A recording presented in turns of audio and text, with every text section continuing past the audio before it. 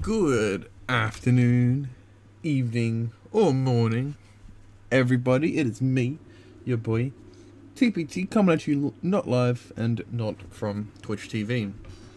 So, today's video is going to be slightly different than usual. It's somewhat requested, somewhat I wanted to do it anyway. And this is going to be regarding the achievement Academical, which is, it's a very hard achievement. Well, at least that's what the wiki listed as, and I do think it is a very hard achievement. It's definitely not easy. Which is, as Athens own 50 universities. Now, building the actual universities obviously isn't the hard part. The hard part is surviving long enough for it, which, as you can see, I have successfully done by hiding over in America. So, obviously, you know, you start off in a one-province minor under the Byzantines. You know, see how the tables have turned here, by the way. Vassal of Athens, damn fucking straight. There's a one-province minor in Athens, which, as you will also notice, isn't even owned by me anymore. So, how I basically did this was, honestly, it was pretty simple. At least on paper. Actually managing to do it is a very different story. But it's quite simple on paper. And what I did, first of all, I maxed out my force limit. And then I maxed out my relations with the Ottomans as much as I could. And from that point, I was actually able to get the Ottomans to support my independence, which is really nice. Because obviously, when someone supports your independence, they also become an ally of yours too. So, it's very handy. Anyway, obviously, once I got them to support my independence, I simply declared the war. Ran my troops over here so that they didn't die straight away. Or obviously after occupying all of the Greek peninsula first of all that I could. And then I just let the Ottomans do most of the heavy lifting. Serbia was also involved, but obviously they were no match for the Turks. So I gave them Constantinople, and I took these 3 provinces for myself. So obviously from that point, I've got 4 provinces. I'm in quite a safe position at the moment. I've got big boy Ottomans looking over my shoulders, and things are going pretty well. I also ended up annexing Epirus quite easily. And I got a couple of provinces from Venice as well when the Ottomans declared on them. I think I got 2. I believe I got Nasus and Negroponte or Crete. It was some of them. Anyway, so what happened following that point is eventually I got declared on by Venice, and the Ottomans unfortunately broke my alliance. Because they were in debt, and they don't have any clue how to not be in debt, because Paradox is fucking garbage at making intelligent AI, and in fact does it intentionally, in case you are wondering, which I personally despise. So anyway, we obviously, you know, achieved that. And I did manage to hold them off for long enough to piece out for some money and war reps, basically by essentially waiting for me to land, for them to try and land on me, before beating them back with a stack and some mercs. So up to that point, I reached around Technology 9. With that, I successfully completed the Maritime Allies, which essentially it requires you to not be a subject nation. Malta is owned, well, it says Malta is owned by Athens, but the actual requirement at the time was that you are allied to the owner of Malta, and you had over 150 relations with them, at which point I completed the mission, and they actually give you Malta. Now, this is very important that you are able to grab Malta, as it makes it a lot faster, because... Okay, so I actually took economic ideas first because I wasn't expanding much, so I just, you know, did some deving and stuff, kept myself, you know, afloat, made enough money so that I could hire advisors and that.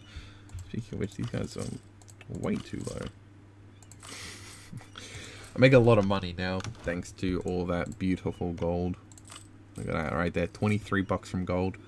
A whole bunch from other stuff as well. Anyway, so by that point, by Tech 9, so Technology 9 is the important one. The other important one is Tech 11. So because I secured Malta, with Tech 9 and the third idea in exploration, that being overseas exploration, without the requirement of the Colonial Range Advisor, I was able to start my first colony in Barbados. And then obviously I continued to colonize as well. Now, this is where my run deviated a bit from my plans, which was Venice declaring war on me a second time. Because unfortunately I didn't have the backing of the Ottomans this time, I only had Karaman with me. Prior to that point, after I began colonizing, I did also lose Malta to the Tunisians, which I'm actually allied to now, by the way, but they declared on me. They took Malta, but Aragon actually later on gave it back to me in a peace deal for a war that I wasn't actually even in, so I wasn't complaining about that. But again, by that point, I'd already got my first colony, so it wasn't a big deal. I was actually running 2 colonies, I believe, as soon as at Tech 9. Despite being a real penny pincher, because you want to be getting those colonies done as fast as possible, because they will pay for themselves very quickly. As you can see here, you know, I've done a little bit of deving here, but you know, these colonies are making like 1.5 to 3 ducats each, so they do pay for themselves quite fast.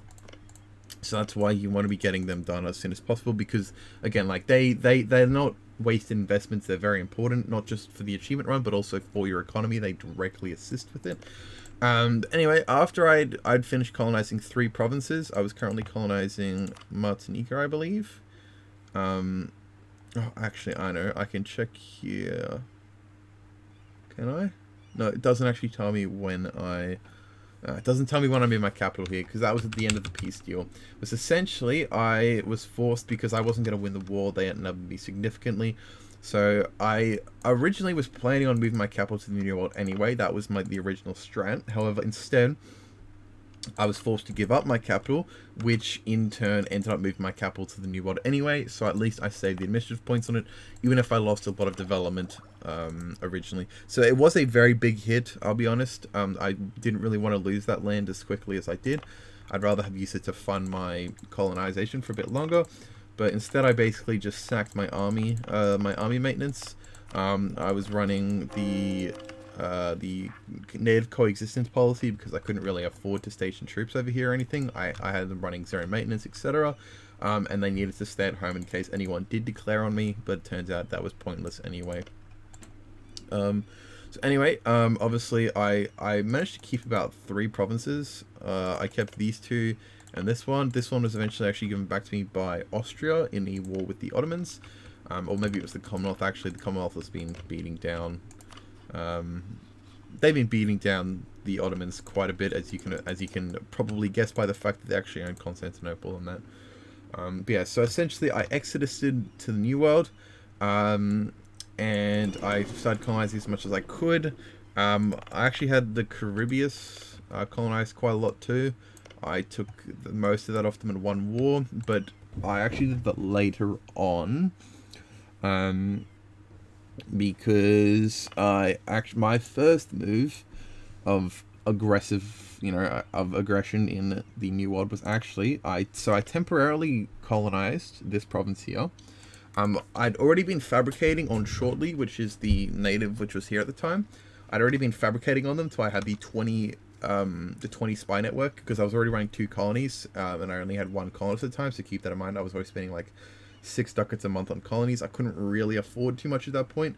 I was losing, so I temporarily colonized here, got the claim, put my troops in the province, and then uncolonized the province, because again I couldn't afford it.